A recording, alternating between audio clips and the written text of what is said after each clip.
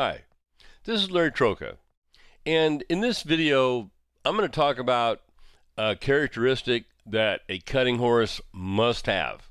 I mean, he must have it if he's going to be a successful cutting horse. Without it, you just don't have a cutting horse. So with that said, let's get on with it. And see how catty this horse moves. Grabbing the ground strong, moving his front end clean. Pay attention to his hind legs, because this is what's important. Watch how he spreads them. See there? Whoa. You see how far he spread his hind legs right here? Yeah, look at the distance between those hind legs. That wide base is what gives him the ability to move his front end clean. That wide base is stable, and so he can move his front end left and right effortlessly and not worry about losing his balance. Now, it's not this way with the reining horse. Reining horse, we want them to keep their hind legs, closer together because they need to slide a long way. And if they spread their legs too far, that's hard to do. They're not going to be able to stay in that long slide.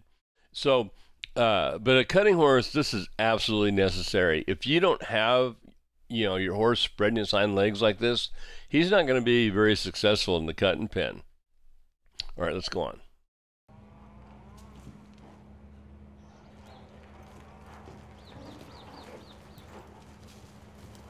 See how catty that is? That is so nice.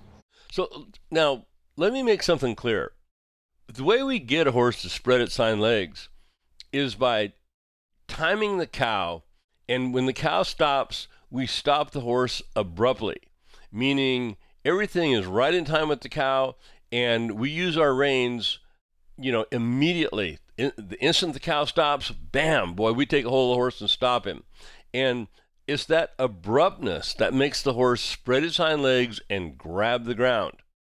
Now, as important as that is, that's not what we do with a green horse on a cow, a horse that's just being started with the cow. We're not going to use our reins that abruptly. We're just going to, lightly show him what we want him to do. And after he's been on a cow for several months and he understands the game, all right, then we're going to start using our reins abruptly. The instant the cow stops, boom, we're going to ask our horse to stop. And that'll make him spread his hind legs and grab the ground.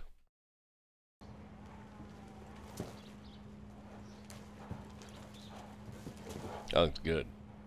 I hope you liked this video. If you did, go ahead and click that like button and subscribe to the channel. Hit the notification bell so YouTube notifies you when I upload a new video. Leave your comments and questions in the comment section below the video. Oh, and don't forget to go to my website and get that free membership. It'll give you access to all kinds of good stuff. I mean, you'll learn a bunch. I'll have a link to it down below also. Okay, that's all for now. Take care.